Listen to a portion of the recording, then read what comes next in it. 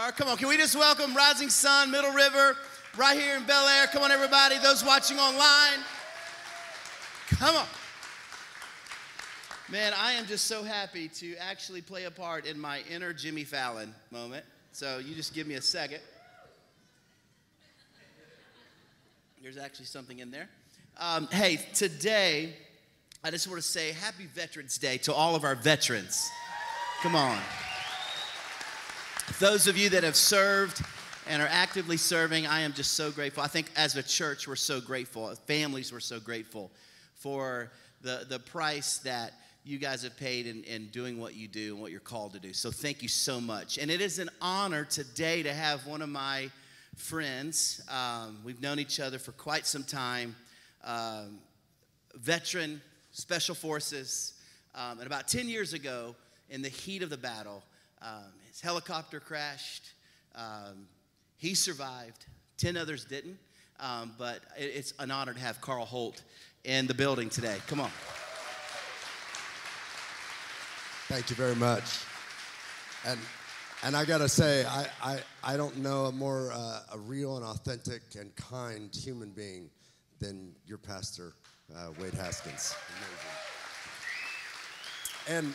And before he goes on, I gotta give props to the prop design engineer in chief, Ariel, who did an amazing job here, wherever you are. Well, before we go on, I must say that his voice, like, Lord, just give me a voice like that. If I had a voice like that, we could conquer a whole lot of battles. So, no, it's just an honor to have you here. Karl, we met in the 90s, I believe, if not early 90s, teenagers. Yep. We worked together in ministry. So, where are you now? Well, what's going on? What are you doing? Yeah, so I'm in my final few months of medical school. In a few months, I'll officially be an MD, physician, and going into emergency medicine. I'm right now actually in the process of going through all the interviews to find out where I'll do my residency program, and then beyond, we have a vision to affect change and make an impact in a number of ways and internationally as well. So we're excited, very, very grateful for where we're headed. That's great, man. Wow, it's been a journey. And for those in our first gathering, I mean, quite a story, Karl. You've been through some stuff. Do you feel like that do you feel like you'd be able to get through or have the vision that you have now had you not gone through? Absolutely not.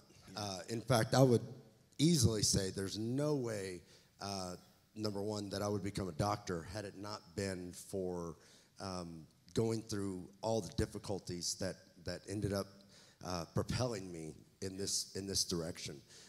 And in fact, I could say unequivocally that I'm extremely grateful. Probably the best thing that's ever happened to me are those traumas that I experienced. Yeah, you mentioned the word grateful, and we're actually starting a series next Sunday on gratitude. And I'm just going to extend an invitation to everyone that's here, that you're online, or maybe you're at Middle River or Rising Sun. You just don't want to miss. It's the reason for this season that we're about to step into. And we're also going to end our talk today talking about gratitude. There's something there. The secret sauce of a life is gratitude. Wouldn't you agree? Absolutely. Awesome. A lot of people, there's enough people in this room, in all of our campuses, we've endured stuff. We've endured hardships. We've endured trauma, horrible things. And many people don't come out better. What's the difference? Like, talk to me. Yeah, so first of all, I'm a firm believer that it's not really what happens to us. It's what happens in us. Can you say that again? It's not what happens to us. You know, we could go all day and try to compare what you've been through and what I've been through. I mean, they're apples and oranges. You know, we should give up now. There's no way. because there's people in this room that have endured 100 times more than I could ever imagine of dreaming. So, it's not those things that happen to us. It's how we learn to deal with them, how we learn to process them, and then pivot from a position of feeling sorry for ourselves to finding purpose and being grateful for the positives, and finding a way to allow those things to empower us forward. Wow. Yeah. In fact, I would say that it is a transformational change of perspective to realize whatever you've been through they're not barriers, they're not obstacles. In fact, they are assets. They give you a platform to be productive and live a very purposeful life. So in other words, you're saying it's a gift. Absolutely. The best thing that could have ever happened to me. It allowed me to deal with the man in the mirror, and it allowed me to change my perspective. Instead of focusing on my pain, to see possibility. Wow. And had it not been for that trauma, I would never have been able to envision myself being as productive as I am and planning to be in the future. That's powerful, and I want to talk a little bit more about that in just a few minutes. But, Karl, this is just we're catching up in front of everybody. So I'm just going to this is a pretty powerful day for me. So sorry that y'all have to hear all this. So I've got to say this. Karl, when we met, you had a lot of things going on for you. In fact, I would like to say that you go through life with people and you pick out things about people and you just kind of stick them in your toolbox. You know what I'm saying? Like, you're better because someone was in your life. I've got to tell you that I am a better man today because I was able to journey with this guy. This guy early on put a work ethic, like just watching him and being around him, I would say you got to get up real early to get ahead of Karl Holt, right? And then he'd beat you there anyway. So, but he put a fire. One of the most gifted human beings, one of the sharpest minds, one of the I always said, man, if Karl's not jumping out of an airplane, he's not living. That's been my perception of you from the jump. No pun intended. Yeah. How's your water, by the way? Is it good? It's excellent, and I would like to affirm that there is indeed something in here. Yeah. Thank you, Mr. Fallon. Can you tell me, because when we were doing life together, when we were working together, you were setting your world on fire. Not literally, but literally, like transformation was happening, life was happening, ministry was happening. And I'm not saying or discrediting you by making your choice or decision, but can you tell me why? Why the military? Why did you did a pivot for sure. Why did you pivot and go in this direction? Can you talk about that? Do you feel comfortable? Yeah, talk about culture shock, first of all. Yeah. There was a number of things that kind of all worked together to push me in that direction. First of all, my grandfather had served in World War II after immigrating from Denmark, and so that was that. Those stories were there. His service, and after you watch planes go into towers, and you experience that moment, and you realize how much comfort you have and how much of the life that we enjoy, and I felt like I needed to contribute something somehow that I wasn't, and I was, so that was an aspect, a little bit of my DNA, I think. Yeah, and I even remember, I don't mean to interrupt you, but I even remember that evening we opened up the building. Remember that? Yeah, I do. For prayer. Absolutely. That was a pivotal moment. Yeah. It was, and then there was also. You go through something like 9/11 and that moment, and there's a lot of ways that you can be motivated after that. Yeah. And so for me also, there was a lot of disillusionment. I was I had gone through quite a bit of trauma in my early teenage years with some gang involvement,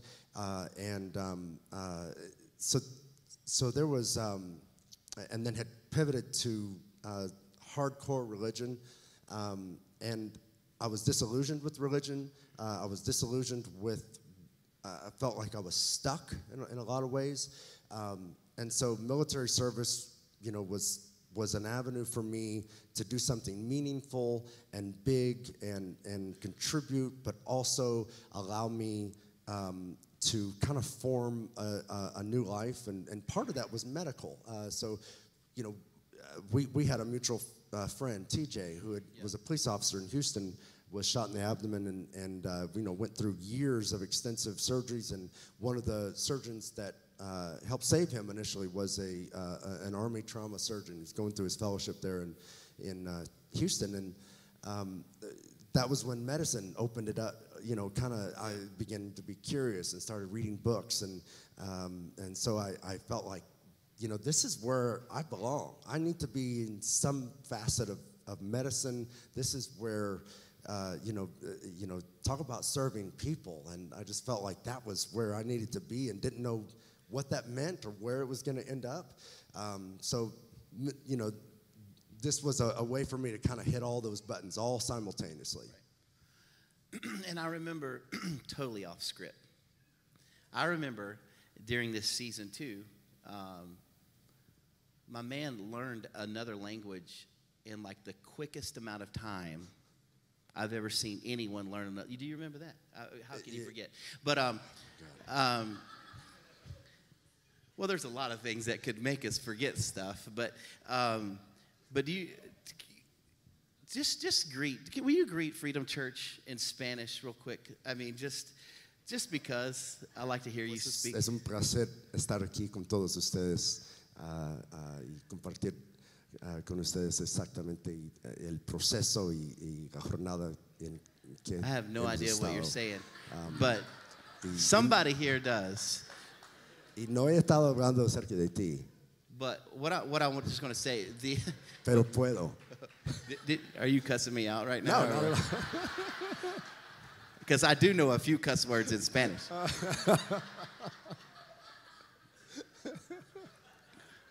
Why was I saying all that? I'm saying for him to take on a task or learn, I mean, this is what put a fire in me.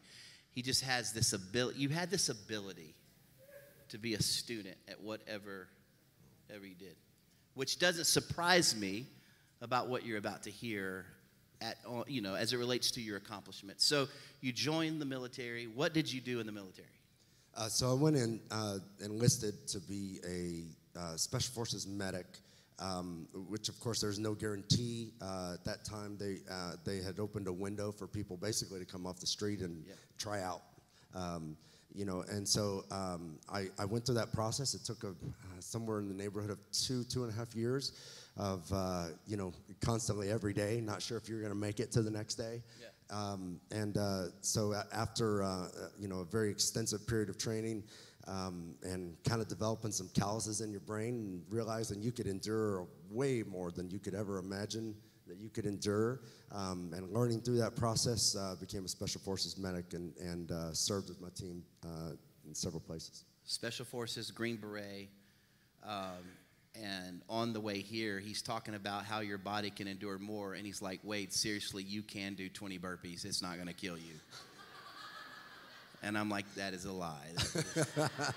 We'll just put a donut on, every time. Every rep, you just get another bite. That's not funny. It's not cool. It's not funny. This session is now over. You got to be motivated. Whatever works for you, baby. You do it. You do it. So, Green Beret, Special Forces, I'm not surprised you over-accomplish everything you put your hands to. You're working overseas now.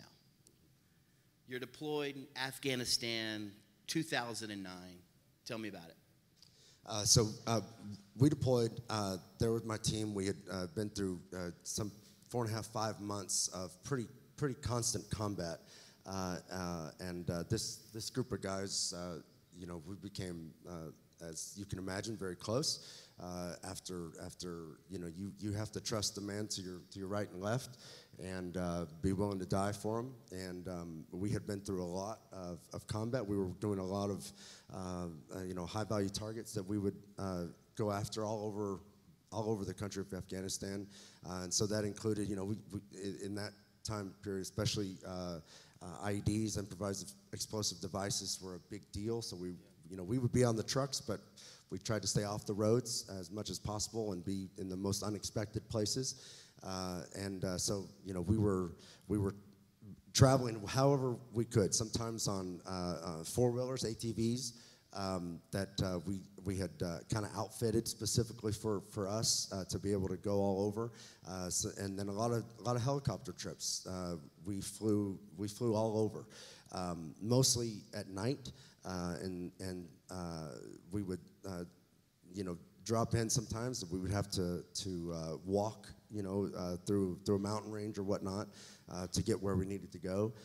But it was just constant throughout this period, and we were also trying to not only just go after bad guys, but also build some rapport with the people we were working with. So we're also training our counterparts as well. Like raising up leaders. Absolutely. Yeah. Absolutely. So when you're a lot of mentoring. Yeah. This is where the point of the conversation begins to shift. Mm-hmm. Your deployment quickly ends. What happened? So right about the 4.5 month time mark, we underwent a mission where we, a couple hours away from where we were headquartered, flight, where we went after a bazaar that was a kind of a trading ground of sort. About 300 shops right there on the border of Turkmenistan, where drugs were being exchanged, and the Taliban would pay, basically get their arms through the drug trade. And so we were trying to stop, some of their revenue source. And so we flew into this area, somewhere around 11, 12 o'clock at night, I think, when we got there. We're in had a fight on our hands and in this high mountain valley.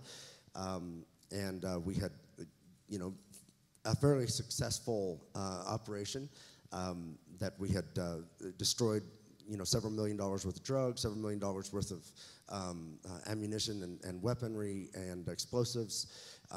And so in the process of trying to get out of this situation, we had been, counterattacked, and there was just a handful of us, Americans on the ground, and we were several hours away from any kind of help. Somewhere in the neighborhood, about 400 Taliban were amassing. We did have a bomber that was several miles up, and that notified us that there was a large group of Taliban that were kind of amassing on our area. So we were trying to get out of there. We were in the middle of a pretty nasty fight, and so there was several instances where I figured that we may not even make it out of this. So into this scenario, 2 helicopters came to try to rescue us, and I give so grateful. I mean, those pilots, to even go into a scenario like this that's so hot. Literally, we were dropping small bombs on areas as these helicopters were touching down. We couldn't see them because of the smoke, and even through our night vision goggles, you couldn't see the helicopters.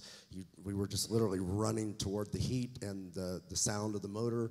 The first. Can we just breathe for a second? Just where you're at, just breathe. This is real. This is real stuff, man. And I just want to say again, veterans, you know who you are. Thank you. Thank you.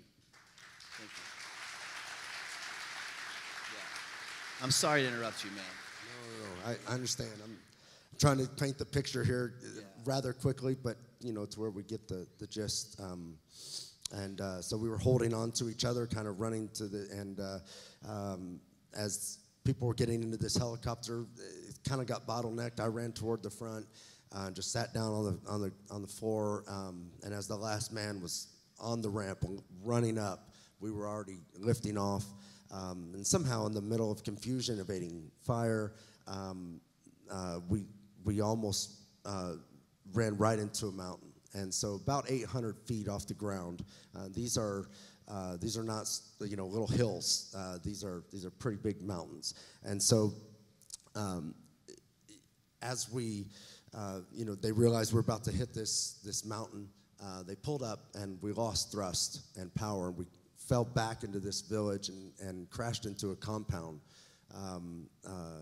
And we were falling on our side for the most. I remember thinking, this is it. This is the end of life. And those pilots had the presence of mind to, at the last possible second, to crash headfirst into this compound that then fell back on top of us. And the helicopter was a large one. These that have two rotors on them. Chinook helicopters, and so as we fell, I remember that moment, and you can show the next picture here where the bomber that was high up was actually, we have all this on video actually. You can see a little dot in the bottom left of that circle. That's our helicopter coming out of the smoke and the dust. And these are large mountains that we almost crashed into. And so then the next picture, you can just see that's pieces of helicopter that were going all over this valley as we crashed. And so 10 Americans died pretty instantly. The helicopter broke in half, and because I had ran up the middle to the front, that's where I was. And so one of the only ones to survive in the front half that took all the impact. So, but there was a number of people that survived that were on the back half of this helicopter. So I remember, and stop me if I'm rushing through this too much, but I remember falling. There was a period of time where I was unconscious and kind of realized that I was still alive and kind of shocked by that, and but could not breathe. There was too much equipment on top of me, and I spit out my teeth and a little bit of my jaw, and tried to take those first breath, and couldn't. Had to move equipment off, and at that time the fire was really starting to pick up, and so I could see the carnage of whatever was left, and the fire was burning, and realized that some of the equipment that was on top of me was actually limbs and legs and body parts, kind of strewn about throughout this area, and there was people screaming that were on the other half of it that had gotten out. If anyone's in there, you got to get out now. And you're the medic. And I was the only medic. Only medic that's on this team. Yeah. So I tried to stand up, and fell because I had so many injuries. I was so badly broken, and it actually kind of saved me because somewhere in the neighborhood of about 10,000 rounds from some of the miniguns that were in this helicopter were cooking off in all directions. So it kept me low by not being able to stand. And so I started to crawl, tried to, render some kind of aid. There was several bodies that I thought were somewhat intact still, one of which tried to really extract and for a period of time, and then kept moving. And I think that was a moment that stayed with me because I felt like I saved myself. I didn't stay there long enough. And all the mental games that later I had to deal with of perhaps someone would have had their father had I not tried to save myself. And so as I began to crawl and kind of make my way where there was an opening, the only other Green Beret that survived the crash put his life on the line, stuck his neck out, and reached back in and helped pull me the rest of the way out. And it took about, within 5 or 6 minutes, there was nothing left of this helicopter. It completely burned. I believe they have a pic of there. Yes, there it we is. do. And so this is just one of the rotors that's stuck in whatever's left of this building. Wow. Quickly, what were your injuries? I had a kind of head to toe. I had a traumatic brain injury. Didn't realize the severity of it until later. I had crushed my face in. You'd never know it, but all this is metal now. I lost a significant portion of my top jaw. I had dislocated both shoulders. I had broken my back. I'd broken my left leg in multiple places, ruptured tendons and ligaments, that's kind of the highlights of the physical injuries. And I will have to you're just going to have to trust me on this. He came out ahead. He looks way better now than... He's a stud. I needed a lot of help to begin with. He's a stud. Look at him. So beyond the physical aspects, Karl, you have alluded to some psychological aspects. Could you talk about that journey? Do you mind? Yeah, absolutely. Obviously, survivor's guilt is a huge component of this, for the longest time, I was really determined that I was making it. I was going to be back with my team, that I was going to be functional. I was going to prove everyone wrong, including myself. So started to work through it. Initially, they said it was about 2 years worth of recovery and surgeries, and that began to grow. For all these physical issues, it turned out that we're probably still not done. I had my 33rd surgery about 7 months ago.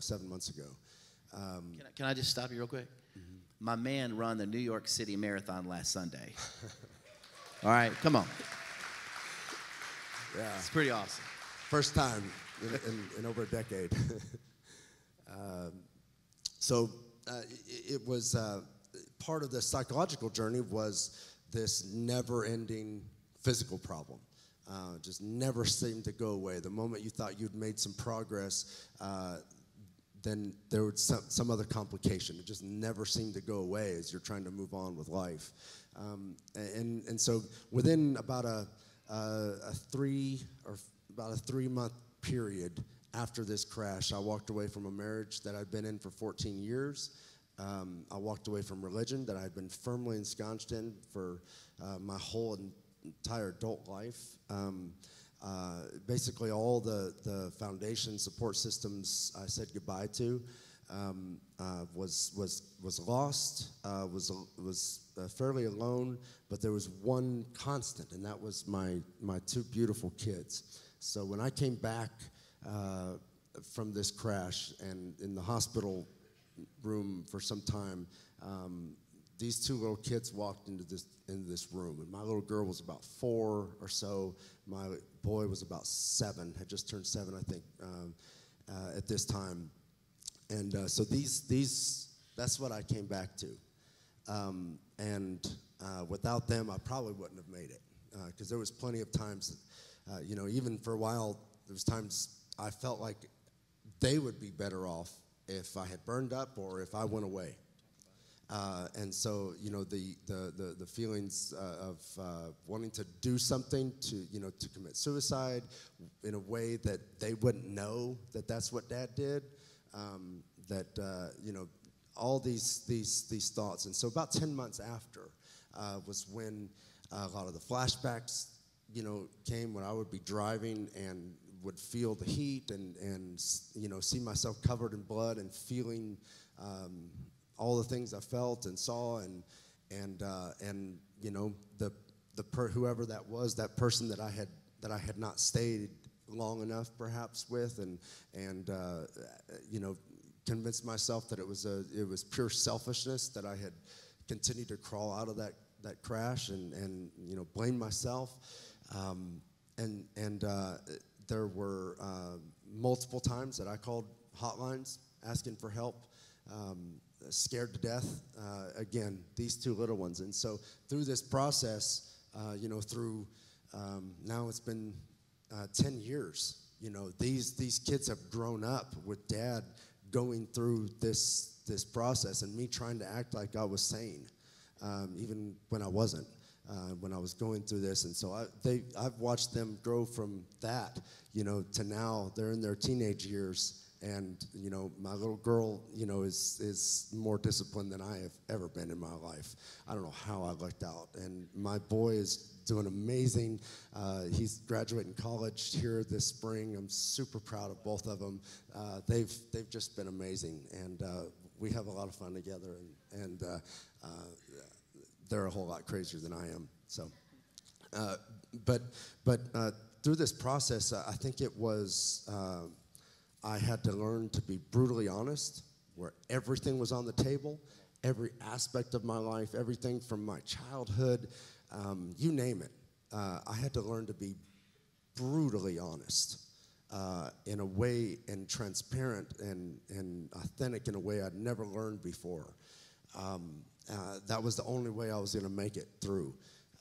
And so counseling for years, and times where I thought I was good, and something would happen, or a road rage incident, or I would realize there was so much anger that was still inside of me. So through this process and counseling, and I overdosed on psych drugs one time and wound up in the hospital. There was, and then having major surgeries for a long time. We averaged about about one major surgery every 2 months for years. And then, getting out of a wheelchair and learning to walk, and then, dealing with the traumatic brain injury. Those things fed into the psychological aspect of this recovery.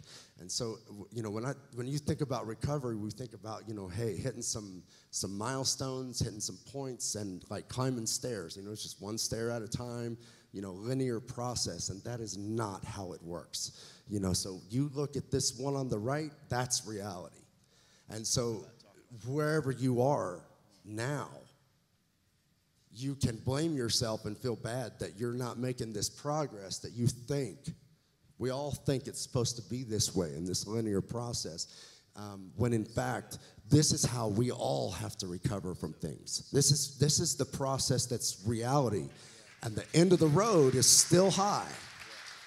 You're still going to make it, but don't get down on yourself when you feel like you're going in circles and it is chaos and it is messy.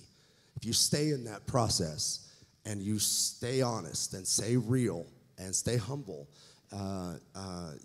you're going to end up, but it's going to be a time. And so, in counseling and dealing with all these things, and learning to be okay with who looked back at me in the mirror, that took a long time. Yeah. But somewhere in the middle, I started, talking to other people and other veterans and other victims of trauma, all kind of trauma, sexual assault, and all these other, and realizing that anything that I had been through was just a vehicle to help someone that may have been through 100 times worse than I had been through. Wow. And so finding purpose was a huge component, and realizing I had a lot to give back. Wow, that's awesome. We didn't talk about this much, but one of the core values here at Freedom Church is the most fulfilled people are walking out their purpose, not being a square, a round peg, or a square peg in a round hole, but truly, we say it here that God has equipped us with a unique gifting. So our goal here at Freedom Church, as you know, is to walk with people to find that purpose for fulfillment. And your story, the redemptive process of your story, is to help another story, right? And I feel that that's where you're going. That this is what you're saying. And we also say that God will never waste a pain. He won't do it. At one moment of your life, you'll be able to look back and there's redemptive value. Karl, as we close, you talk about gratitude. I want you to lean in, dude. Whatever you've got to do to lean in and just talk to me about the secret of gratitude and how it's played out in your story. Well, first of all, it wasn't there all the time. Right. And I think if we're going to be real, when you're in the middle of that process, it's not there. You know, I had a moment. I'll never forget. I was, you know, after I had been walking a while and I was trying to run, I saw this guy with a fake leg, and he was running and he was just as happy, and it ticked me off because first of all, it was like, you know, 5:30 in the morning, 6 o'clock, and you know, why would anybody be happy at that time anyway? But here's a guy with a fake leg, you know, and he was just, you know, morning, you know, real chipper and cheery, and, you know, either he had, you know, had too much coffee or a little cocaine or something. I don't know what he'd had. But it, you know, I was like, and I was in a process where I was feeling sorry for myself for all that I was going through. And here's a guy that, I mean, I have both my legs, and I have my arms, and no matter where you are, it dawned on me, no matter where I am, there's somebody that is way worse off and is doing more than I'm doing, and with less. Yeah. And so it dawned on me that, hey, I have so much to be grateful for. I could spend my life looking at all the stuff I'm dealing with and obstacles and problems, or I could realize that I've been given some amazing gifts. I have gotten benefits. I've had strategic people in my life at random moments that have just shown up and you know, given me, blessed me with something, and so I realized I had so much to be grateful for, and by realizing that, I realized that had I not been given all these benefits, I wouldn't even be where I was. Yeah. And so intrinsic in that perspective is the realization that I am in debt. I will be forever indebted for all of the benefits and blessings in my life, no matter if I don't have what somebody else may have. I have so much, and so I could never repay that. I could never give enough to repay that. And so that perspective of realizing that I have so much to be grateful for informs my purpose. When you realize that you have been given so much, you automatically realize you can't squander whatever it is you have. And you have to use that to pay it forward. And so I started talking to other victims. I started sharing my story and then hearing theirs and encouraging people. And in that, I think I helped myself way more than I helped anybody else. Because I was a mess, you know. Some would say I still am. But you know, gratitude, and I would say is the soil. It is the environment that allows your purpose to grow. And as you realize that you've been given so much, you know, grateful people become humble people because they understand what they've been given. Can you say that one more time? Grateful people are humble people. Yeah. They know that it is not about themselves. Even this talk right now, we're talking about this little story. It's not even about me.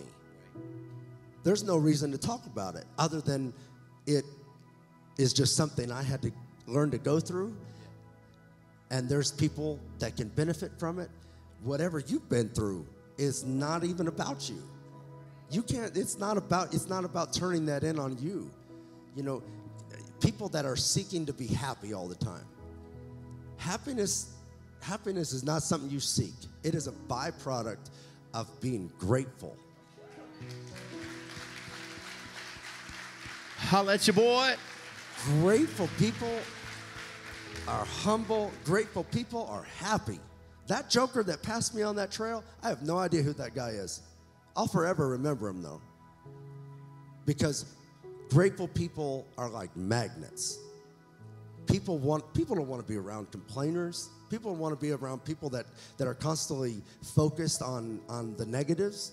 They want to be around somebody that realizes they have a lot of positives, a lot of things to be thankful for. And so, I mean, I'll kind of close it with this. My grandfather had open heart surgery back when it was a fairly new thing. He was about 42 years old, and he was in a cohort of people that were undergoing the same surgery, and most of whom had already died on the table. And so he was afraid. And he had someone knock on his door, a complete stranger that knocked on his door. My grandfather's nickname was Buck. And the guy said, "Buck, you don't know me, but I heard about you." And he started unbuttoning his shirt. Looked like a normal guy. But underneath, he had this huge, brand new scar all the way down the center of his chest. And he showed my grandfather that scar. He said, "Buck, I know you're afraid, but if I can make it, so can you." Everyone is afraid to be vulnerable. You know, we're afraid to show our scars, especially nowadays with social media changing the way we think that life is supposed to be. And whatever you post, that's reality. Truth is that we all have scars. And that scar is useless unless you show somebody and say, "Hey, I don't have it all together, but look at what has transpired. And if I can make it, so can you." Say it again. If I can make it, so can you. Say it again. Whoever is sitting right next to you, you have to inform them, if I could make it through, so can you. And whatever I went through really isn't about me. It's so that I could show you a little bit of the scar and be vulnerable enough so that you can realize you can make it. Forever grateful. Can we just thank Dr. Karl Holt today? Come on, everybody. So thankful, my man.